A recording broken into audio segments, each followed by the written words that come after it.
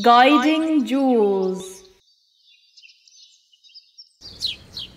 Rights in Islam. I've given a whole talk previously in other places about animal rights in Islam. Our Prophet ﷺ once, a camel came to him and began making its noises, and tears came out of its eyes.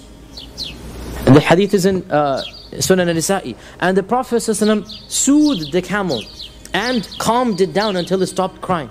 And then he said, "Where is the owner of the camel?" And a man came and he goes, "This animal has complained against you." SubhanAllah. This animal has complained against you, that you overwork it and underfeed it and you beat it. Fear Allah with regards to these animals that Allah has blessed you with. SubhanAllah. SubhanAllah. You're not allowed to be cruel even to animals. And he's telling the owner, fear Allah with regards to this animal that Allah has blessed you with. There's a tenderness even towards animals. Where did this come from? Of course, from Allah.